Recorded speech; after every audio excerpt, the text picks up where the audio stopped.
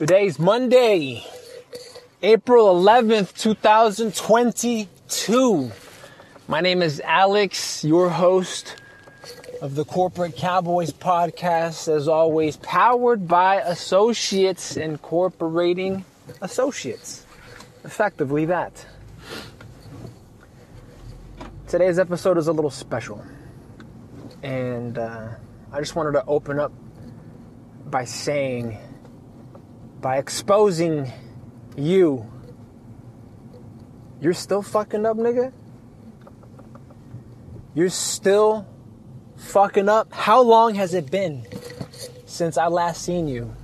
How long has it been since you've heard from me? Since I've heard from you and we've connected and we've communicated?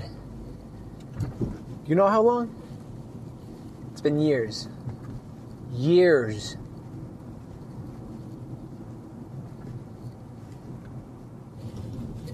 And now I'm halfway a decent lawyer. And look at you. Still fucking up. Still fucking up where I left you.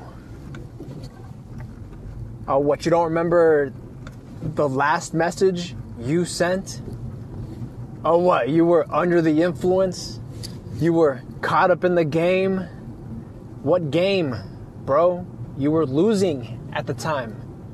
You were lost. And it appears as if you still are.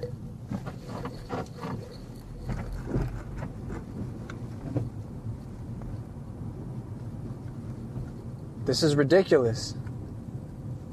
It really is.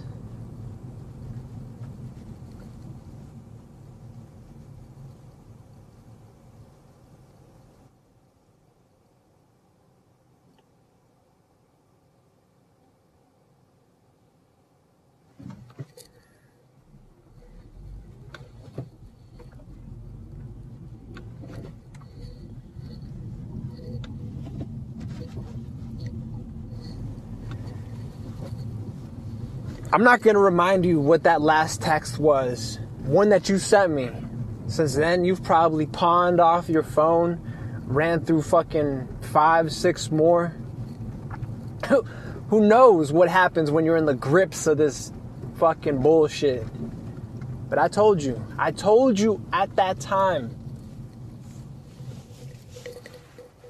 that I needed you. I told you. And what'd you do instead? You fucking threw it in my face. Knowing full well you had the time and you had the resources. And I recognized then, and I'm sure you recognize now, that you lacked the discipline. And I'm not sorry I had to cut you off. Really, I'm not. Because I've had time to think, and you have had time to recapacitate yourself. And yet here you are, still fucking up. Motherfucking bro. Bro. Where the fuck were you, man? Where the fuck were you? Obviously not with me in the gym, shooting. I had to be out here doing dirt by myself, creating the network by myself.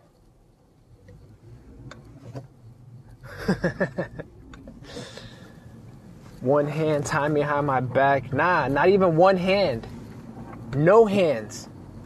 I had to do it all word of mouth.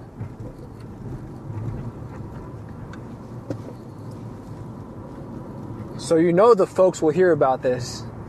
You've been in the wind for too long. I don't know if you're an asset or a liability. And that uncertainty makes you a liability by default. That probably doesn't scare you. You might have seen some shit, and this might be your rock bottom. You're probably begging to be released inside. You're probably begging to be put out of your misery. And I can't touch you.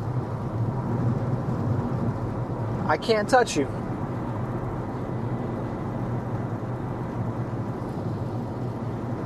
I seen your name come across my desk and I had to come visit. I had to come see for myself. It's fucking bullshit. Me having to do this is fucking bullshit.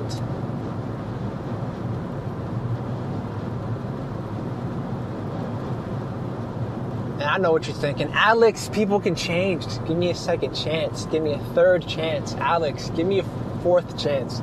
Give me another try. That ain't for me to give, man. That ain't for me to give. I'm on orders. You've been on orders. The fact that you consistently come up short. The fact that you are now where you are. The fact that you are presently where you are is exactly why I'm here and have to tell you this. This isn't the way it was meant to be. You know this. I for sure know this.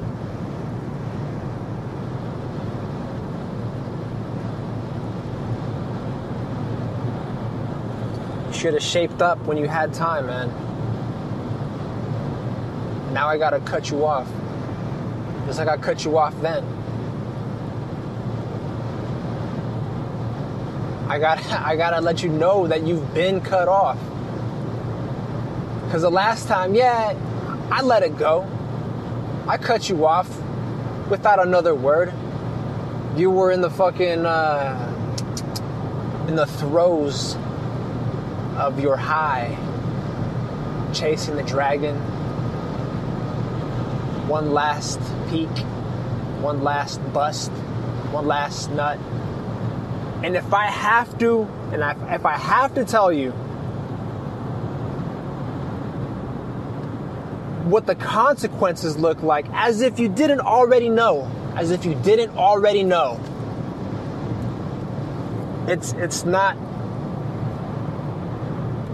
not for me to tell you. It's not for me to accuse you. It's just meant to expose you. It's only meant to have you realize, and if you don't realize, you're blind and lost. But that's what happens when you're chasing that high, when you're in your comfort zone and don't want to leave it. You fester, you begin to ferment, you over-ripen, you spoil, you decompose. You become dirt yourself. So yeah, somebody has to come do this. Look at me now. Doing dirt by myself.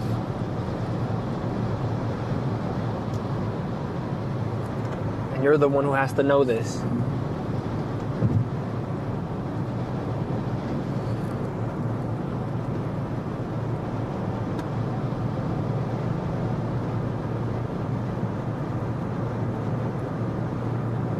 It's been too long, man. It's been too long.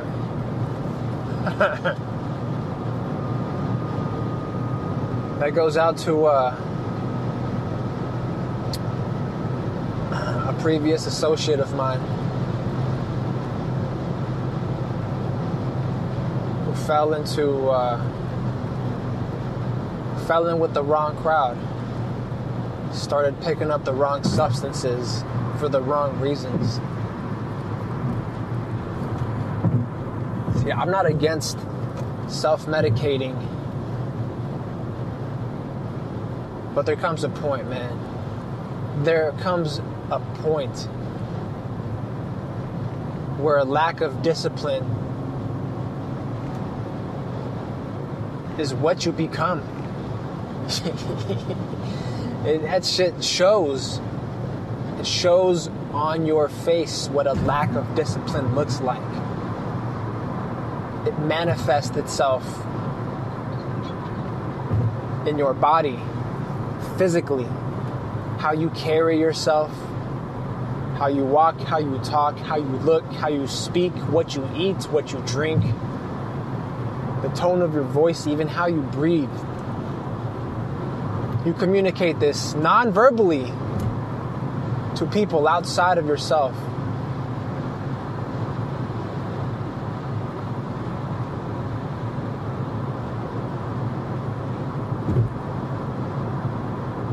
Unfortunately, too many people fall into the grips of addiction. Too many people fall prey. You know, good people,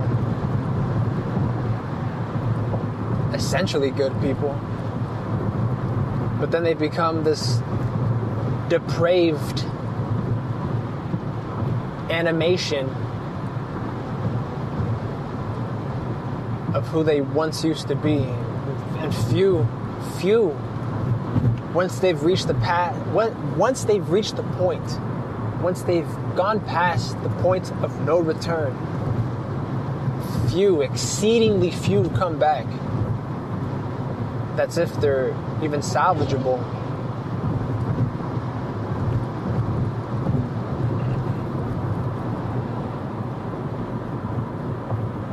I hope this gave y'all some motivation to, I don't know, not pick up what you don't need. And if you already have, to put it down. Drugs, alcohol, pornography, fatty foods, junk foods, excessive eating.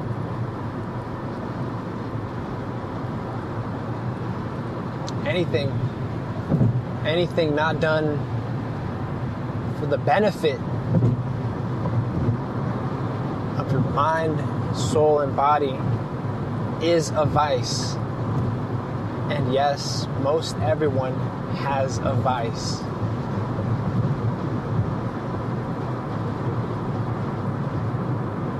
But you let that vice control you, and you become dependent on that vice for a sense of normalcy, for that sense of being normal, even if normality now becomes chasing the high. One more hit, one more baggie, one more video to bust a nut to, one more fucking chicken nugget.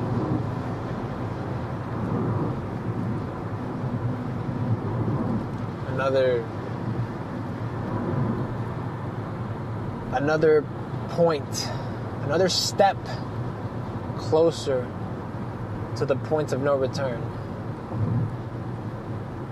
Because you pad your life with an abundance of shit, and sooner or later your vision becomes cloudy.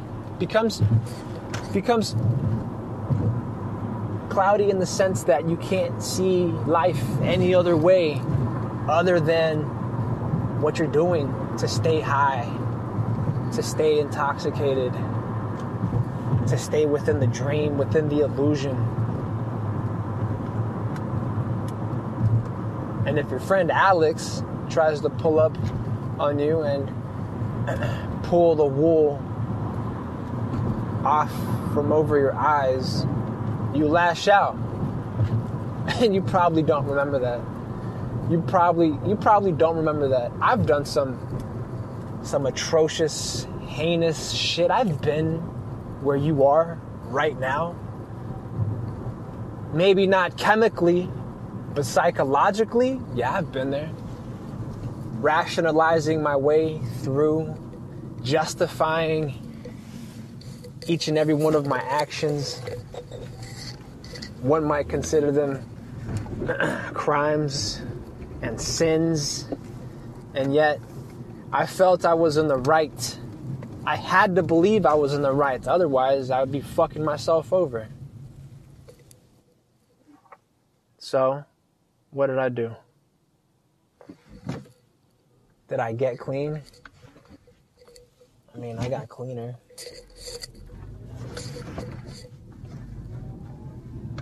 But once you're dirty, once you know what dirt looks like, you're better for it. You are better for being able to recognize dirt and stay clean. Being able to appreciate doing dirt and still knowing how to clean up. And it's a balance. Few people have that balance. And that comes from a lack of discipline. You might say it, you might call it a personal choice, you might call it a habit, you might call it a social disease. It's just a lack of discipline. And discipline is a general enough term where it could either mean being disciplined or getting disciplined. I don't know. That idea is funny to me because, I mean, few people. I mean, some people just don't come up with those structures, right? And even then, the discipline they do develop is coded more for self-preservation, for survivability, and they can't grow outside of it. It's not programmed for development. So you could be a disciplined drug addict, a disciplined porn addict, where you have a routine, you have a fucking ritual you take up before you light up that bowl or click on that video. I mean, sure, if you want to equate being regimental to being disciplined, that's up to you. More power to you, I guess.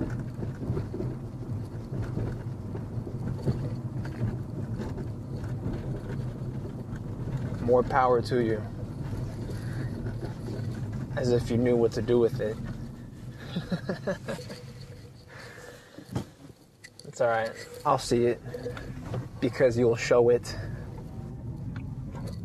Folks will see it because you show it. Follow us online. Instagram, Patreon. It's the corporate Cowboys, man. You know what the fucking deal is. That being said, I'm going to wish y'all a great week. Happy Monday. Don't fuck it up.